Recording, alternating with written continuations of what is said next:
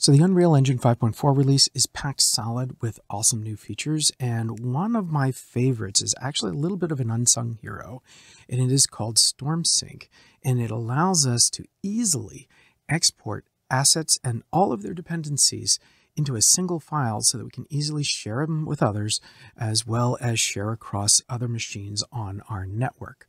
So this is a plugin that comes with Unreal Engine 5.4. It's called Storm Sync. So if I go to the edit menu and choose plugins and I type in the word storm, then I've got Storm Sync and Storm Sync Motion Design Bridge. They're both activated. So it's experimental, but man, is this thing awesome. So I've got a level here selected. It's just called add-ons, and this is what's in the level. I've got Niagara Sims and rotating text and all kinds of stuff going on there. And so if I want to share this with others with Storm Sync, I just right click, and since the plugin is activated, I can just choose under this Storm Sync section, export. And it'll highlight all of the dependencies. Yep, I want them all. It'll gather those dependencies and file name. So I will just call this sync demo, and I need to give it a file path. So I will give it, here it is, my project folder saved in Storm Sync. So that's perfectly fine. So I will select that folder, sync demo, and finish. So this will create a buffer and then save out all of those files.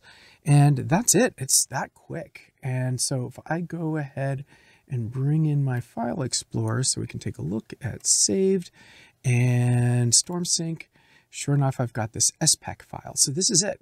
This I can now email, I could use Box, I could use Dropbox, I can use any method I want to share this file with others, and then easily have all of these assets for this level shared with someone else. So for example, I've got this empty project here.